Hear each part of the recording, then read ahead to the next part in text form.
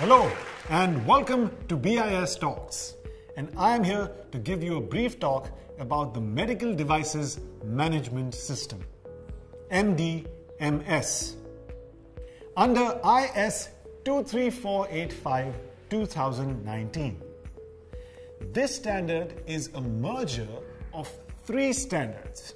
I'm happy to report that IS 23485 is one of the Indian standards which we have developed, and this takes care of the quality of management system of IVD as well as non-IVD for safety as well as performance. Now, let me take you into the world of IS 23485-2019 standard.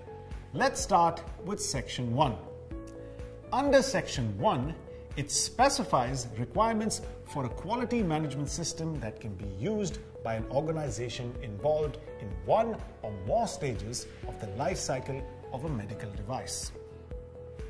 Section 1. Medical Devices Quality Management Systems requirements is like an upgraded version that includes a quality management system from 2016, that is, ISO 13485-2016 medical devices is a quality management systems that is required for regulatory purposes. Under life cycle of medical devices, quality management systems requirements include design and development, production, storage and distribution, installation, servicing, final decommissioning and disposal of medical devices, and technical support. Now, let's come to Section 2. Medical Devices Essential Principles of Safety and Performance of Medical Devices.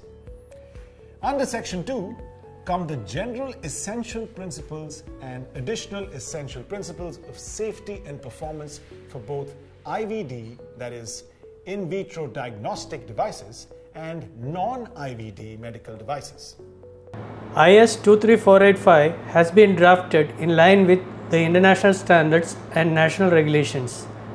To adopt quality and observe continuous improvement in the core activities, medical device manufacturers should have an effective quality management system operational in their organization.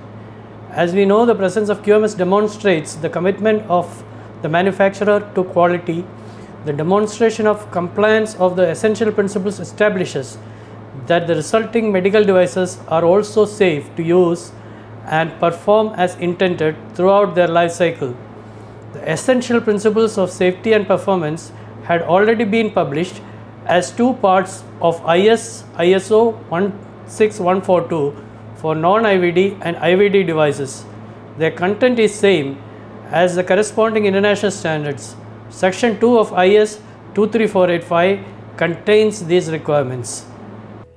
Now, with the introduction of IS 23485-2019 Medical Devices Quality Management System Requirements and Essential Principles of Safety and Performance for Medical Devices, all three standards have been merged, which means for all the requirements, there is only IS 23485-2019. 23485 is addition to 13485. There are some more specifics to that. Now after 23485 we are going to have a product certification. So this will be a product which will be certified that this is as per the standards, and it is equal to a international standard, because India is a signatory to ISO, and whatever certificates are issued by ISO international standards are actually the same. So there is nothing different like ISO is different or 13485 issued by Indian organization is different. It is same. It is the same book, it is the same standard, it is applied in the same way, except here it is inspected by the government authority, that is BIS, and there it is you are sort of controlled by a notified body, which is not under government control. But the distinctiveness of IS 23485-2019 standard is that it can also be used by suppliers or other external parties providing products. For example, raw materials, components, sub-assemblies, medical devices, sterilization services, calibration services, distribution services, maintenance services to medical device manufacturers. Compliance to IS 23485-2019 would include compliance to essential principles of safety and performance, as well as to QMS, which is Quality Management System requirements. To demonstrate compliance to IS 23485-2019, an organization firstly has to show compliance to ISO 13485, that is the Medical Devices Quality Management System. A quality management system is a way of defining the quality policy, objectives, and responsibilities within an organization, and how an organization can meet the requirements of the customers.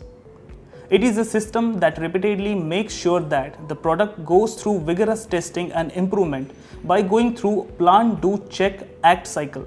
This is not a line but a cycle, a set of actions that help again and again until the final product is devoid of any flaws and is in perfect working state. Let me explain how the PDCA improvement cycle is applied to the quality management system. One of the most important parts of the quality management system is planning of quality objective and of the quality system, which will be ultimately used to monitor the quality management system and its processes. All the objects and goals must be fixed and rigid beforehand. Planning must be foolproof. Next comes the leadership commitment to lead the organization towards a greater customer focus by creating a quality policy and defining organizational roles and responsibilities.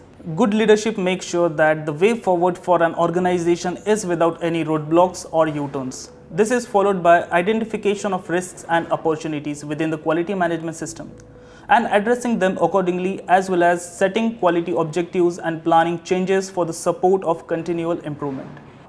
Risks need to be taken, not the reckless ones, but the planned ones. The last step of the phase is to determine and implement the support structure necessary to execute your plans, which includes planning resources, identifying competencies, raising awareness, and establishing processes for the creation and control required for documentation. After a successful planning of the quality management system, one has to implement it, which brings us to the do part of the PDCA cycle. For MDMS, it means resource management and product realization. Resource management can be broken down into 4 components. First is provision of resources. Second is human resource. Third is infrastructure. Fourth is work environment and contamination control. Let's start with the first of the 4, provision of resources. You need to have all the resources you need to complete the task beforehand. Being prepared with all the necessary tools will make things much easier for you. As they say, well begun is half done. Begin well and you will definitely meet all the customer needs and regulatory checks. Next in line of resource management is human resource. The organization needs to ensure that all the employees have appropriate knowledge, training, and expertise to perform their jobs with quality. Next in line of resource management is infrastructure, probably the most important part of any factory. The infrastructure is any building, workspace, and utilities, equipment, and supporting services that guide in transportation, communication, or information systems. The better the workplace, the better the employees, and hence the better the final product. Don't forget, a healthy infrastructure not just needs a good machinery, but also a healthy, efficient environment. Which brings me to my next point, work environment. Environmental factors are necessary as a part of the quality management system because they directly influence the product and the service quality. Environment includes social, psychological, or physical factors. If you want your organization to do well, then your employees need to be fit as a fiddle, physically and mentally. And while dealing with medical products, it is of prime importance that the environment is clean and sterile. Now let me take you through the product understanding in simple terms. It is something that is designed to help you maintain control of your ISO 13485 medical devices quality management system. Designs must be developed and controls must be implemented for any externally provided product, service, and processes. This will involve monitoring, measuring, analyzing, and evaluating your products and services to confirm that they meet the requirements. Also, the processes are suitable and effective and that no customer service goes unachieved. Without continuous and close monitoring, it is easy for the work to be misdirected. A key method for assessing the effectiveness of the quality management system is the internal audit of its processes. In addition, management review of the collected data should be performed to identify any issues and to plan for any necessary changes. Now, to act on these processes, it is the time to address whatever issues that may have risen during the check part of the cycle. Improvement is the name of the game, and action steps will need to include addressing non-conformities through corrective and preventive actions and by treating the non-conformities. Whatever flaws were discovered should be dealt with now. Are we done? No. We are done with one round. Time for the next one. Planning. Yes, we have completed one cycle and we are ready to start again and put plans in place for further improvement. Remember, it's a cycle. The internal audit findings during the check phase may have necessitated action step during the act phase. If so, you will have to make changes during the plan phase to meet the new requirements in the following do phase. The management review will take into account the results of internal audit as well as any corrective actions taken to provide planned resources to support the necessary changes. This of course will lead us to another do phase and on through the cycle. With each process, the whole cycle will keep getting simpler and more efficient. Only such a thorough process can make sure we have high quality medical products which leaves no stones unturned in the efforts of saving lives, and such products can easily find acceptance among top medical professionals. The Section 2 of IS 23485-2019 provides 6 general principles for all medical devices and additional principle specific to IVD and non-IVD medical devices. Essential principles are broad, high-level criteria for design, production and post-production, including post-market surveillance, which are applicable throughout the life cycle of all medical devices, which ensure their safety and performance. These essential principles are intended to assist the manufacturers with fundamental design and manufacturing criteria that need to be considered during the design and manufacturing processes that we have already discussed during the do part of the PDCA cycle of your quality management system. To keep the spectrum complete, we also have quality assurance system for delivery of health services in the hospitals. We take utmost care and create standards which will help the hospitals to deliver the optimum services, which is a combination of practices, equipments and the healthcare, the training of the healthcare professionals. These includes various aspects which is also taking care of the IVD and non-IVD devices in the hospital. So with this, I want to say that we have a complete range of standards which will help us to deliver quality health services. That is our mandate and we try to do it to the best possible manner. Organization desirous of obtaining system certification as per any management system standard has to do the following. Pre-application stage preparedness. Understand the requirement of the standard, implement the standard and prepare documents as required by the standard. Conduct training program for the employees to develop a shared understanding of the tasks to be performed. Lay down the objectives, norms and measure progress against them. Establish policy, identify risks and opportunities. Institutionalize internal audit and management review. Application to BIS. Application can be submitted online through the MSCD portal on BIS website.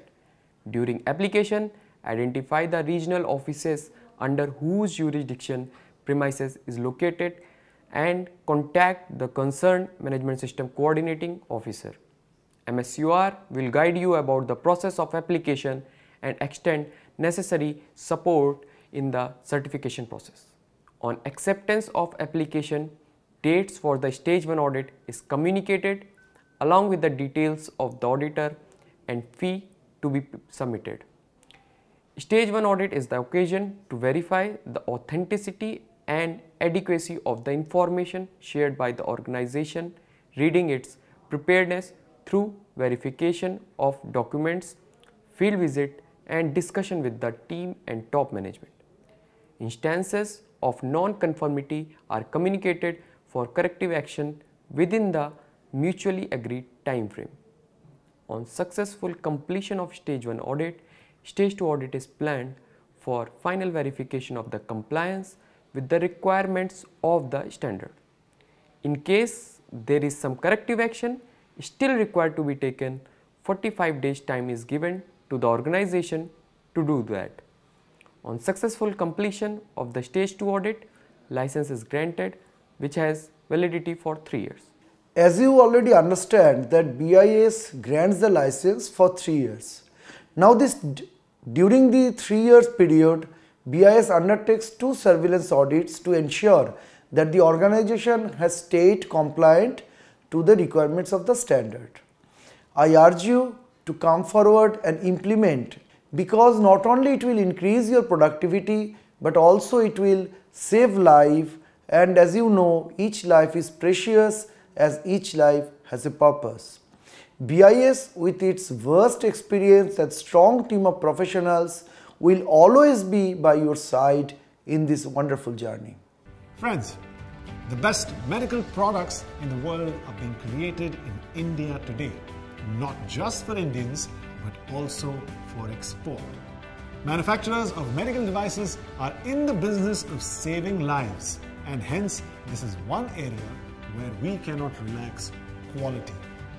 So making sure that these products are of the best quality is not just a moral but a national responsibility. Goodwill is often the best form of profit. Thank you and Jai Hind.